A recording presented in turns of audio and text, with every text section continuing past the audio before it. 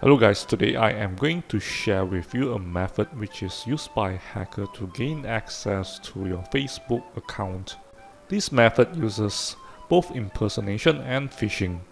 So what the attacker does is he will create a Facebook account that has a name that sounds like someone officially from Facebook. So you can see over the notification that the FB social network and privacy policy is actually an account name that sounds like someone from Facebook, and he is mentioning random pages over his post.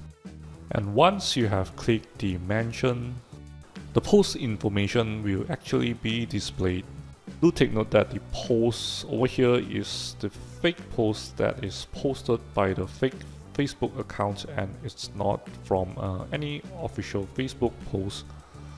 And of course, over the post there is the payload of the attack, and if you click the link that is mentioned on the post, you will be directed to a phishing page.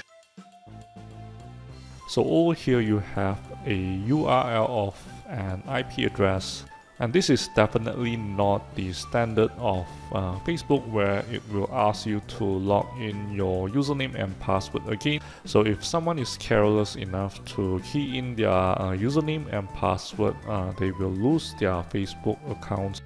Now let's have a look on the attacker's Facebook page. So over here we can clearly see that the page name is FB Social and Privacy Policy.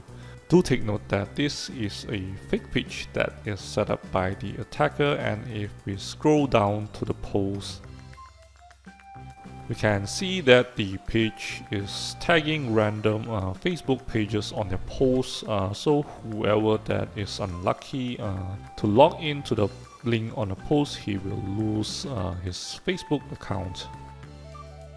So to prevent this type of attack, please be really careful on where you are logging in, especially with your username and password.